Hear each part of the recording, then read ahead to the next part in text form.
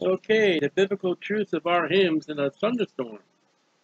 So, it's quite interesting thunderstorm.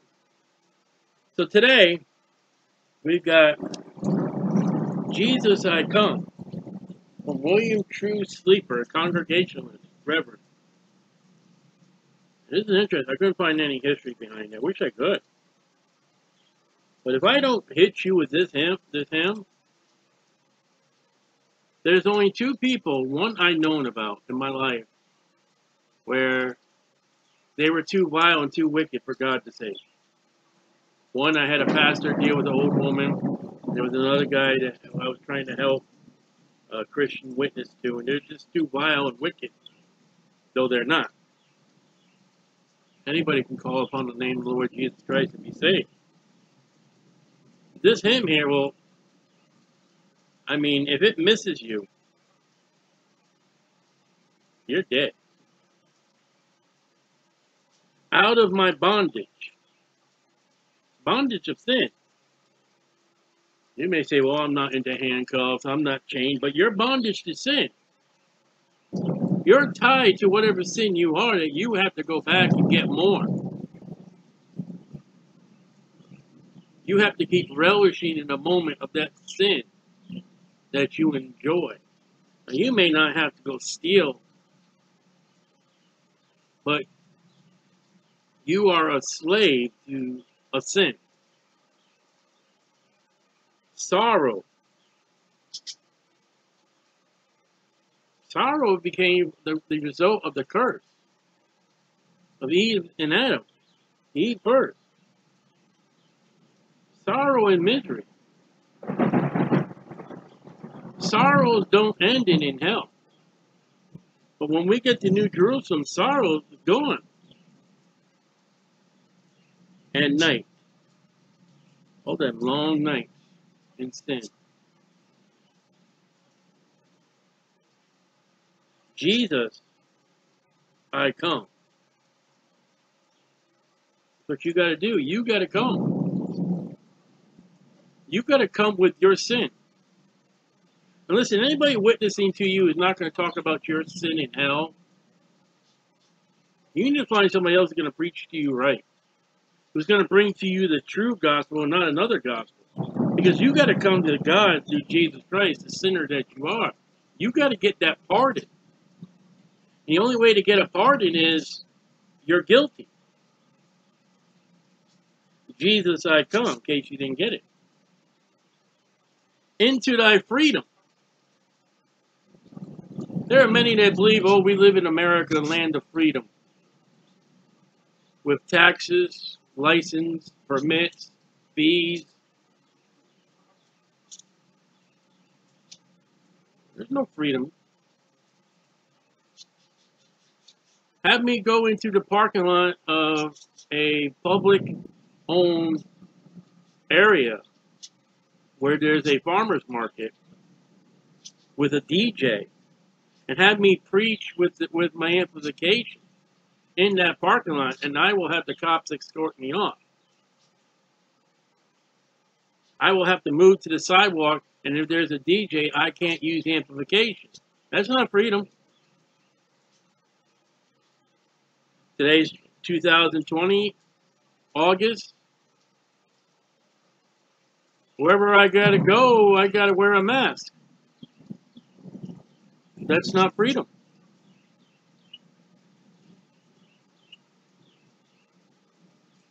Almost every weekend, my neighbors down the street have a wild party on the weekend that goes to 10, 11, 12, 1 o'clock in the morning. I don't have freedom from peace and quietness.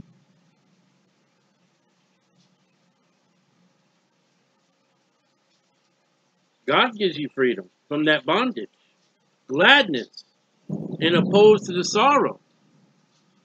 There's great joy being saved. There's great joy being a child of God. And light when it opposes the night. And that light is Jesus Christ. Jesus, I come to thee. You can't come to Jesus and go to religion. You can't come to Jesus and go to church. You can't go to Jesus and go to baptism. You can't come to Jesus and go to charity. You got to come to thee, Jesus. Out of my sickness. No, maybe not everybody's sick. There's people who are sick. You're sick with a sin that's going to cause you to die. The wages of sin is death. Into thy health. Out of my want. Into thy wealth. There are things we want. There are things that we want that only God can give. And many of that stuff is through the fruit of the Spirit. Love, joy, peace, patience, long-suffering. That comes through the Holy Spirit through faith and belief in Jesus Christ alone. I'm not talking about once you want a big fancy car, a big fancy house. Listen, when I get the glory, the Bible says Jesus is building a mansion for me. I'll walk on a street of gold. 12 gates of a pearl. Each gate is a pearl. When I come to my God to ask, he's got all riches. He's got all wealth. But one of the things I got to do is I got to wait. Or I may have to face that God says, no, he'll hurt you. No, it's not good for you. Out of my sin, there it is. Woe be to somebody who comes to you without the scriptures, without sin, and without hell. Into thyself. You want to get rid of your sin? Come to the Lamb of God, which take away the sin of the world. That's how you get rid of your sin. Jesus, I come to thee. Out of my shameful failure. Have you had any failures that you've been mocked and despised? You fall in that category? And loss. You have a loss of a loved one, financial loss, material loss, maybe a divorce. Jesus, I come. Jesus, I come. Now, he may not fix that divorce. He may not put that company back in order. He may not bring that loved one back to life. Into thy glorious gain of the cross, of thy cross. What's the gain? And when you die, you'll be absent from the body and present with the Lord. And notice how it says thy cross. You know, there were 3 crosses on that hill that afternoon. There was an unrepentant thief that died. There was a repentant thief, and he can't save your soul. And there was God in the middle cross. Go to that sinner, like many go to a priest. And he can't do nothing for you. Go to the repentant thief. All he's going to do is point you to Jesus. Go to Jesus. He'll be the one that saves you. Jesus, I come to thee. Out of earth's sorrow. This earth has plenty of sorrow. They say life is good. Not without Jesus, it's not. I live behind a hospital, and I hear those sirens, and I pray for those sirens because I realize that when I hear those sirens, someone's life has been changed. You say, what if it's a police car? Still, someone's life has been changed.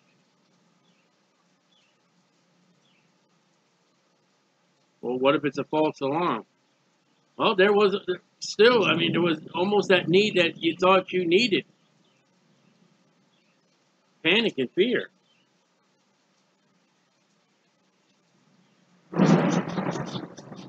Into thy bond. A medicine. Out of life's storms, and we got a life storm right now, but this storm ain't nothing. You've been despised and rejected. You lose your job. Your family goes kaput. Car breaks down. Anything breaks down. You got to open up that wallet. And there's nothing in it.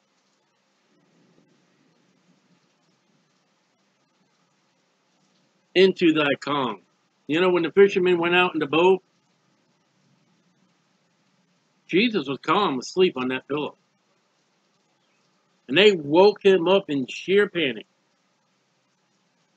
He said, you little faith, peace, be still. But, you know, the storms may not go away in our life. Now, I'm not going to tell you, if you come to him and you get saved and all those storms will go away. They may not go away. But you can get that peace. And you maybe get the joy. Don't ever think I'm going to say that salvation will make your life hunky-dunky, great and wonderful and exciting. It might make it quite opposite. Anybody who tells you that salvation will improve your life and all that, they're lying to you. They're deceiving you. Out of distress to jubilant songs. David wrote many psalms of distress. And David wrote many psalms of praise and honor and glory to God. Mountaintops and valleys. Valleys is where we learn. Mountaintops is where we rejoice as we prepare to go back into a valley. What goes up must come down. But in that, Jesus, I come to thee. I don't go to the bank. I don't go to friends. I don't go to the pastor. I come to Jesus first.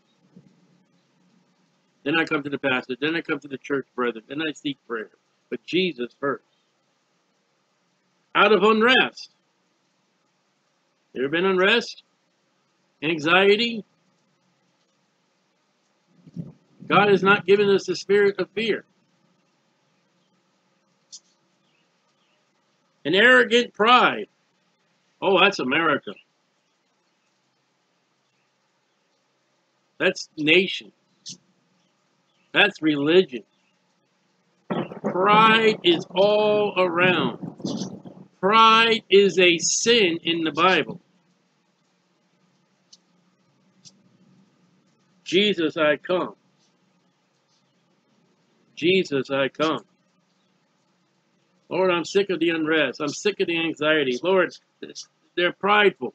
Jesus, can I come? Into thy blessed will. And the blessed will to abide.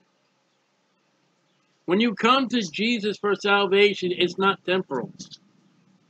It's everlasting. When you come to Jesus for your soul to be saved, it's not a motel. You don't check out by the next day. You are signed, sealed, and delivered. But again, salvation may be rocky. Salvation may be hardship. Salvation may be, a difficult road. But when you die, when you're absent with the body and present with the Lord, all sin is gone. All trials are gone. And in New Jerusalem, all tears be wiped away. Now, one thing you will get, and I know personally, you will get the love, joy, and peace of God. And I've had trials and tribulations in my time. And I've had people come up to you and say, how are you handling so well? I'm saying to myself, I am. I don't think I am. Excuse me. People say I let my light shine. No, you don't. Because that light will shine without you even knowing it shines. When you got trials and tribulation in your life, and you got pride, and you get that blessed, be happy, get joy from the Holy Spirit, and it stays forever. Jesus, I come to thee. I'm tired of this world, Lord. I'm tired of the agony. I am tired. Jesus, I'm coming. And you know, Jesus will meet you. Never will you knock on Jesus' door and he'll say, come back later. As a Christian, you don't knock on Jesus' door. You are seated in heavenly places. Now, God may say, you know, when you pray to God, he may not now, or he may say no. But he doesn't say, get out of here, kid. You're troubling me. He don't say that. We are in the very presence of Almighty God our Father through Jesus Christ. Jesus, I come. Out of myself. Oh, that's a sin. That's the modern church themselves, how I feel, what I feel, me, myself, and I. You got to get out of that. You got to take yourself off and put on Jesus.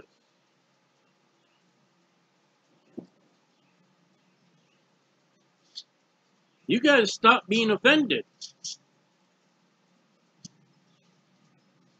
Out of myself to dwell in thy love. When you are in the love of God, it ain't you. It ain't about you. You didn't wake up this morning, well, what can I do for myself? You woke up this morning how God can use you. I go to church to be blessed. How about going to church to be a blessing?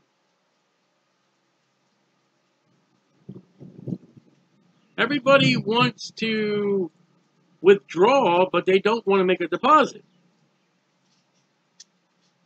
Then their bank account is dead in overdraft. Why? Because you did not make any deposits. You wanted and wanted and wanted and wanted. And then when we die and get the judgment seat of Christ, you're going to find wood, hay, and stubble.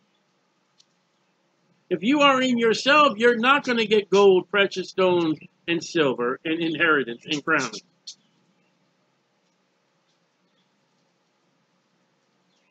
Out of despair into thy raptures above. Oh, I'm not going to do it. Can't do it. And that's when God can do. When we look at the situation and say, I can't do it, God's like, oh, finally I can use you. Finally. Upward I rise on wings like a dove. Jesus, I come to thee. Anything that the world is throwing at you, anything that Christians are throwing at you, anything in your life, that are you coming to Jesus?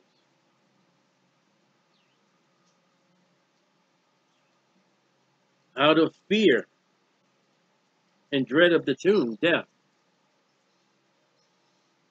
There's somebody at the farmer's market that's been dreaming about death. I've been preaching the gospel. The only way out of that fear is through Jesus Christ, who gave his life and takes all fear away. Jesus, I come. Get up out of your bed and come to Jesus. Jesus, I come. You got dread, you got fear of the tomb. Into thy joy and light of thy home. Translate yourself from the grave to glory. As I said, once we get saved, we are seated in heavenly places, and once we die, we're absent from the body and present with the Lord. That's all through the finished work of Jesus Christ.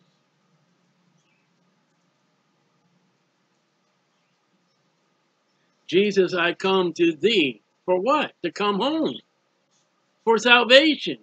For victory over the grave. To get off that sting of death. You got to come to Jesus and nobody but Jesus and nothing but Jesus.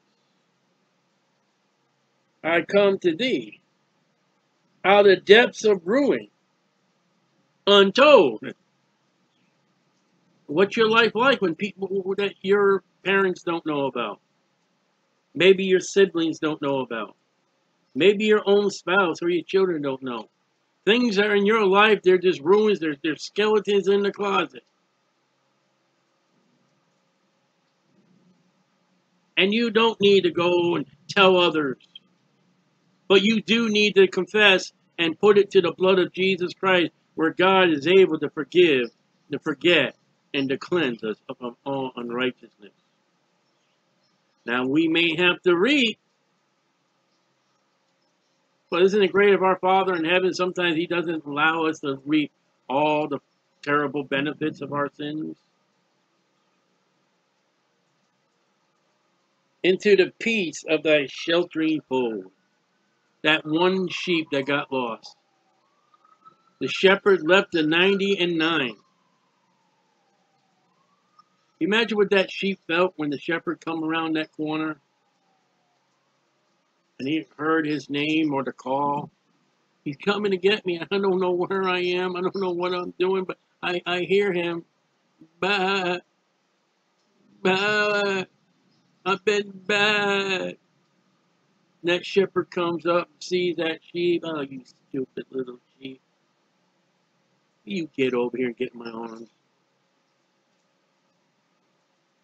He loves us. He loves. Listen, if you're not saved, you're not a sheep. You're a goat.